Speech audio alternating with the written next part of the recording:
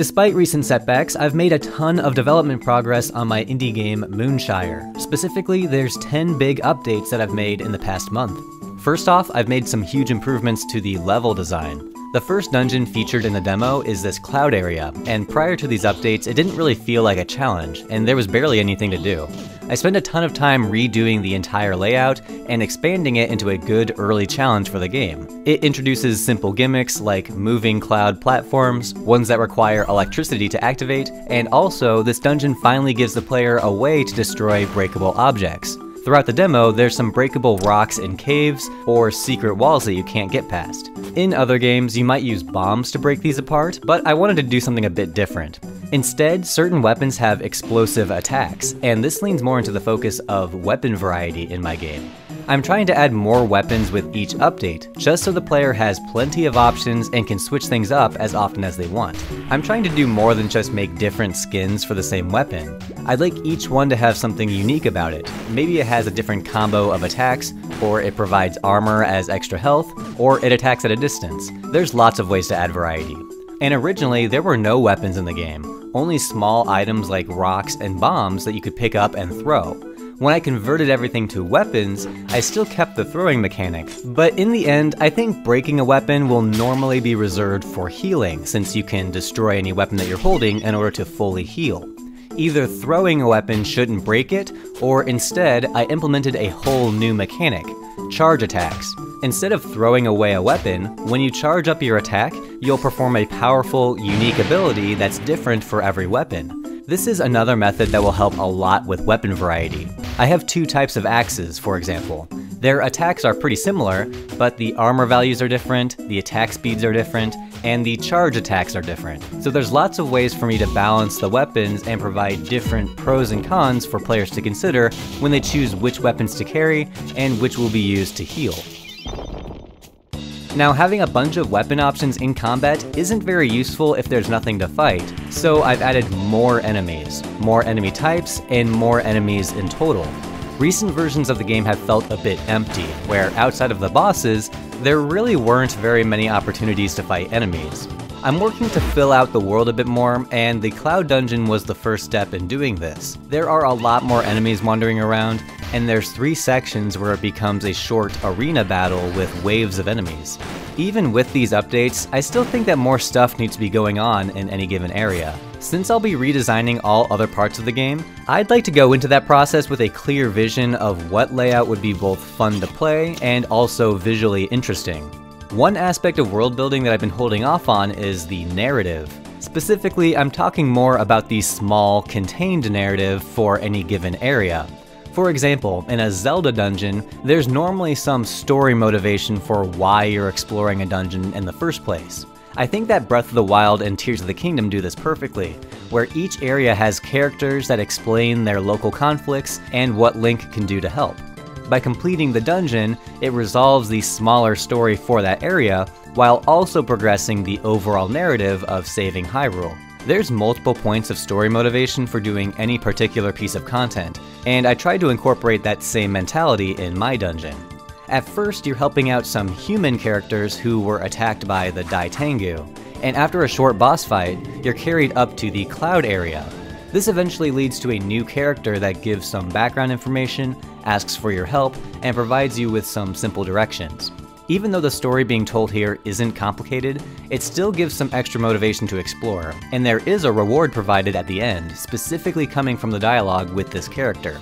It's all optional though. If a player wanted to rush through and skip talking to anyone here, that's perfectly fine. After the main content of the dungeon, you'll face the dungeon boss, and I've made a lot of improvements to the overall presentation.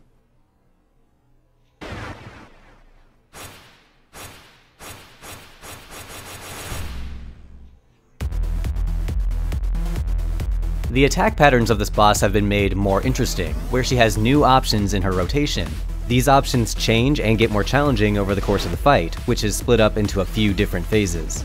My favorite new attack is when she zooms around the screen and you have to either dodge or hit her away.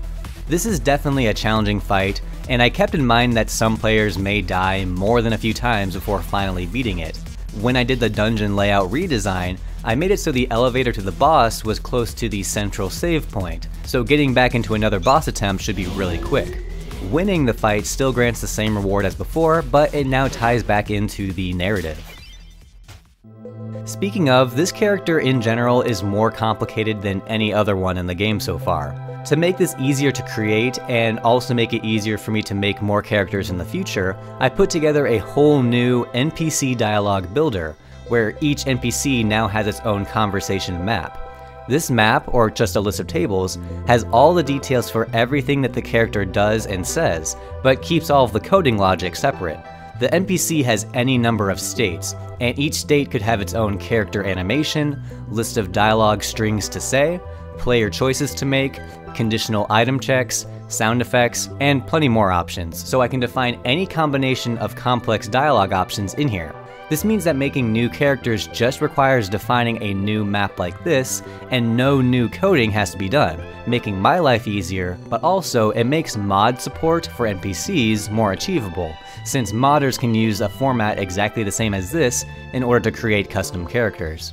To complement this update, I finally added translation support, meaning that all text in the game can finally be translated to other languages. This was a simple but time-consuming task. Before, any text that you would see in-game would look like this, where the string was hard-coded at any given spot in the code. But I went through every single file and converted all of these strings to some variable that's loaded from a specific language file.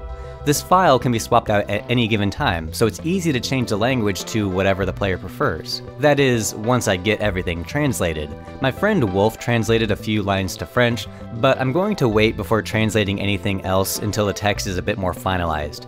Pretty much every update sees some dialogue or text changes, so in order to save on development costs, I'm going to wait until the demo is in a more finished state before hiring translators. Connecting to and calling the Steam APIs was a challenge on its own, but thanks to that work, I'm able to utilize more Steam-specific features, like achievements. This update includes the very first achievement, which you get for combining your first piece of jewelry. It'll be very easy for me to add more, but I want to use them sparingly. I'll definitely have achievements for finding all items, beating all bosses, and other important milestones, but personally, I don't like it when an achievement pops up all the time or after every boss. At that point, it's just annoying. My final update, in addition to everything else, was Mac support. Going into this, I thought for sure it would be an easy process getting my game to run through Steam on Mac. I've done plenty of testing on Mac throughout development, and I've had it working for a long time. However, even though the game ran great on my own Mac, the challenge was packaging the app properly for Steam so that it can run seamlessly on any Mac. The first step to doing this is getting the app notarized by Apple. This means that Apple runs some scripts on your app to help with validating all the bundled files, and it'll attach a digital signature to the app. In order to do all this, you need an Apple developer account, which costs $99 per year to maintain. After it exports the notarized app, you can use the Steamworks SDK content builder to upload the app to Steam. That also took some trial and error to figure out, but thankfully, I eventually managed to get everything working properly, and Mac is officially supported. Now both Windows users and Mac users are able to try out the Steam demo for free. Adding the game to your wishlist is a great way to support the project, by the way. Sharing your bug reports and feedback is also helpful, and the best way to do that is through Discord. I have a fresh new Discord server up and running. You can find the invite link in the description. Thanks so much for your support, and thank you for watching.